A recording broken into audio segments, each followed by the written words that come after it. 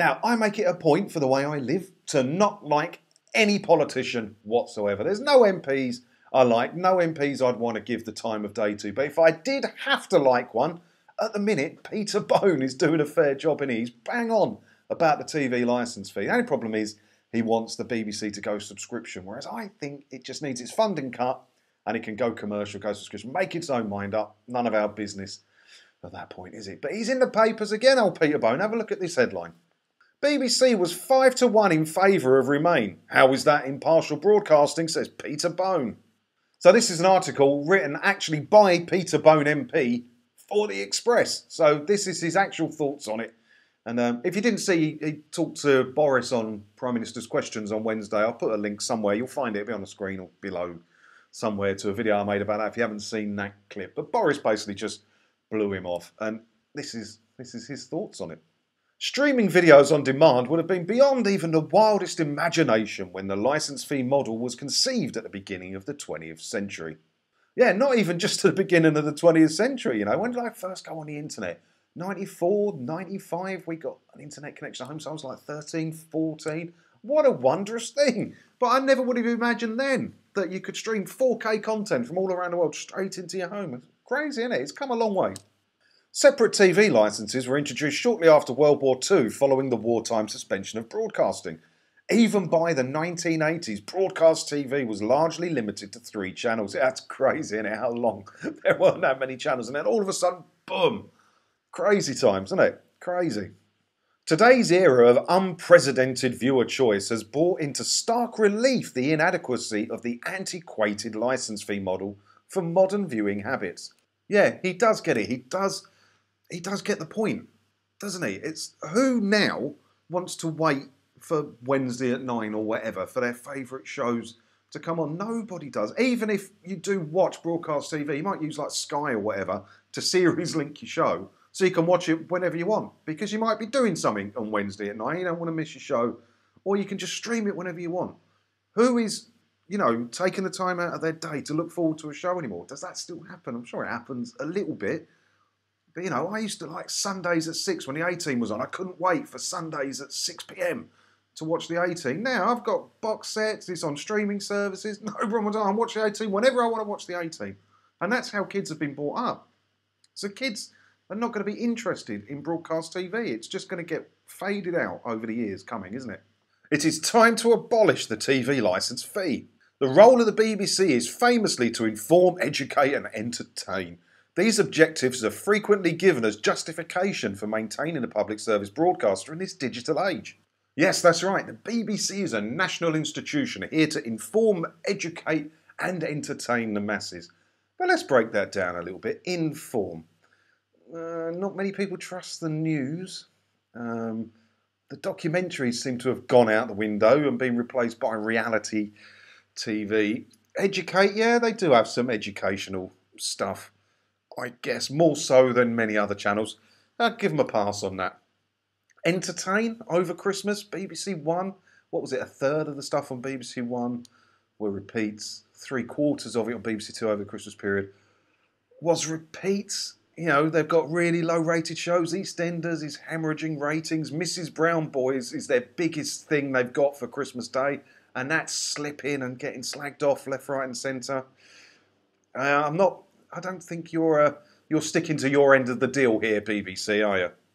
The reality is that a state broadcaster is a relic of the past, more suited to the politics of communist Russia and China than modern Britain. I'm starting to like Peter Bone, you know. We've said stuff like that on this channel, haven't we? Do you think he's a subscriber?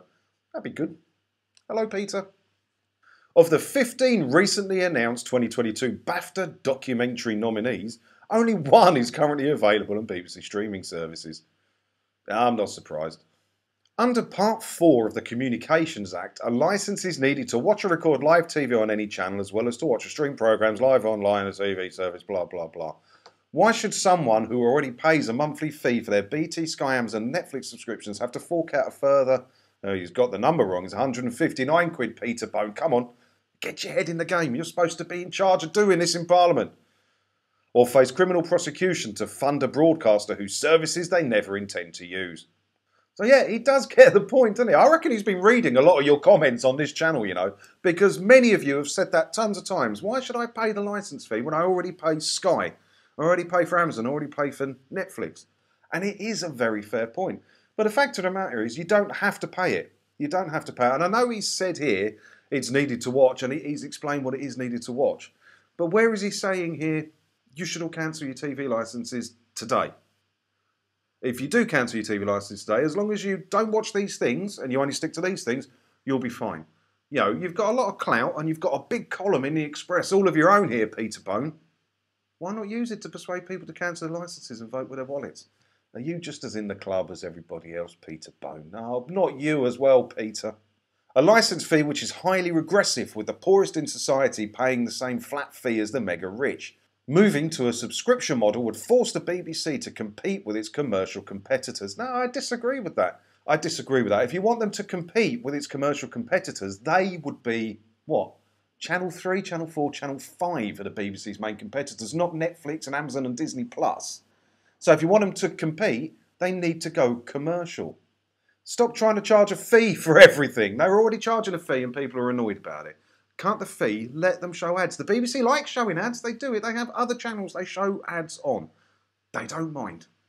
So just do that, and then a licence fee can go and the BBC can do what they want. And if they want to have a premium subscription service, good for them. ITV do it. They charge you a fee to use ITV Hub if you don't want ads and things. BBC can do a similar thing with some premium stuff over there if they want. But if they just show ads on the telly, the licence fee goes away tomorrow.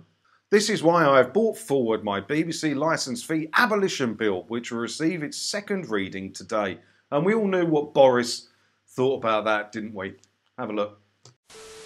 Mr. Speaker, I have the highest respect for the media judgment of my honourable friend, though I understand some of his strictures about the BBC, Mr. Speaker, I would also say that it is a great national institution, but I will study what he has to say with interest. So yeah, I think Peter Bone makes a fair point in this article, but I think he's missed a big trick. I think he's missed a big trick in getting people to understand that they don't have to pay for the TV licence fee. At no point here did it say you don't have to pay for the TV licence fee. It just said you need one to watch this, this, this and this. But it was long-winded and people don't read everything, do they?